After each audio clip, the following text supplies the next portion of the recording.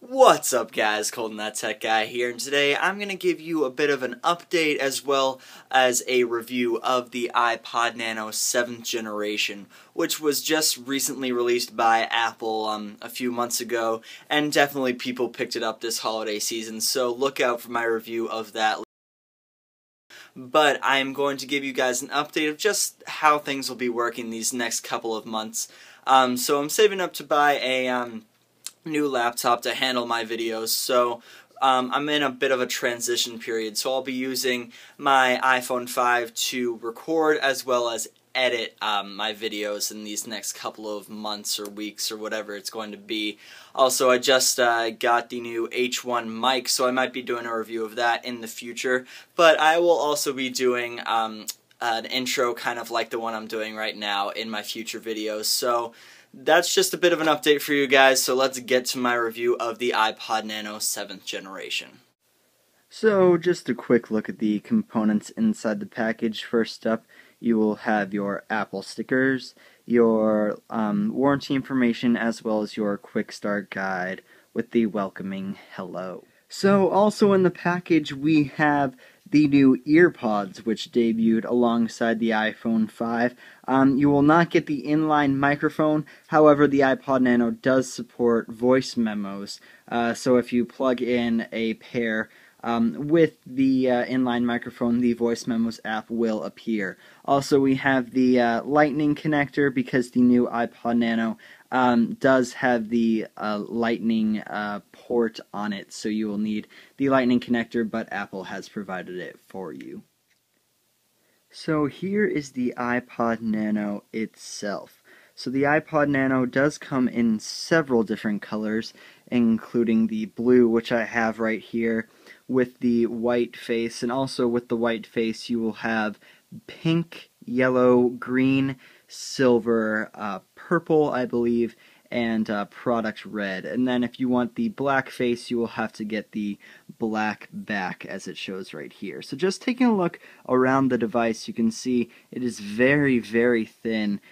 Just a tad thinner than the previous generation, which I'll show later in this video, but it is very thin. So just taking a look around, on the bottom we will have our Lightning port, a plastic cutout which goes into the back for Bluetooth connectivity, and then also we will have our 3.5mm headphone jack. And then on this side we have our volume rocker, so we have volume up and down, and then in the middle it's also the play pause, just like we did with the inline microphone. You have that.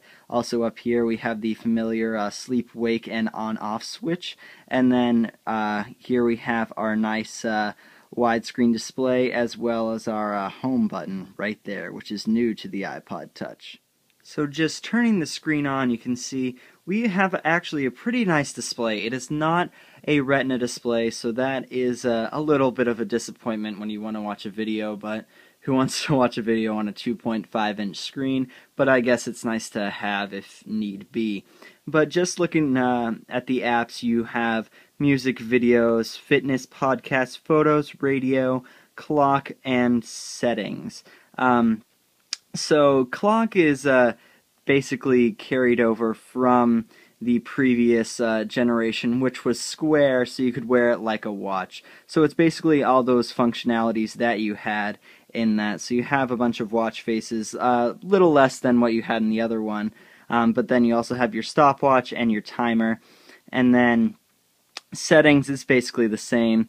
And so just to give you guys a little bit of an idea of what we're working with here, we have a 2.5-inch display with 202 pixels per inch, so definitely not Retina quality. You can see the pixels on there.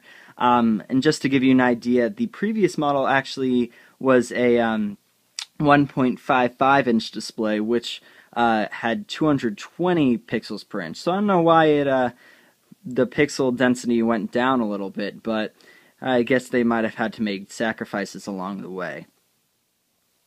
So just looking at this display, it is very nice that it's now a 16:9 aspect ratio. You can see I got some Phineas and Ferb loaded up here, one of my all-time favorite shows. Definitely one thing to consider is that it's only Bluetooth and headphone compatible, so you won't have a built-in speaker on this device, which I don't know why they didn't include that, because you can watch videos on here, but as you can see, you can't hear anything right now from the iPod Nano itself. You'd have to connect a Bluetooth speaker or regular speaker or headphones to listen to any of that. So you can see the music app is very familiar to an iPod Touch or iPhone user. You can see you just tap on there, you can see that, you can scrub along there. Also the volume rocker, you can scrub along or use the side buttons up and down. Also, just to show you, you can pause with the button on the side as well as holding it down. You can fast forward. And then you also have the choice of repeat single, repeat all, Genius Shuffle, and then instead of double tapping, you have to click right there to see the other albums on the list as well as rate the song. So looking at the 6th generation from the 7th generation, you can see things have changed quite a bit. We're kind of going back to 5th generation style on this one, because this was the first time that the iPod Nano has gone this small on the 6th generation, which was really nice. I actually wore it around as a watch for quite a while. It's a very good conversation starter, but you can see things definitely changed up a lot. It's nice that they brought video back, but also bad that you can't wear it as a watch anymore, because I mean, I'd wear it as a watch all the time. But you can see things have changed with the square versus the rectangular screen. We don't have video or Bluetooth on this one, but we do on this one. So there are minor setbacks as well as a lot of good things about the newer generation iPod Touch compared to the older one. So overall, very impressed with the iPod Nano itself. Sorry if I've been saying iPod Touch throughout this video, but it is pretty much the younger sibling of the iPod Touch right now. It is definitely an upgrade from the other one. Nice that they brought Bluetooth, nice that they brought video back. Definitely something you just want to throw in your bag if you're going to a party and you want that favorite playlist you keep on your iPod Nano instead of bringing your very expensive iPod Touch. So the iPod Touch only comes in 16 gigs of storage, as well as the colors that I mentioned earlier in this video. And it'll run you about $149 from the Apple Store.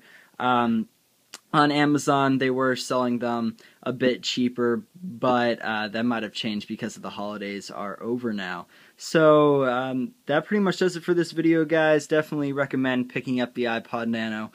Check out my previous videos. No, I haven't put one up in a while, but I'm going to get back on those. So definitely check out the iPod Nano and my channel. Like this video if you liked it.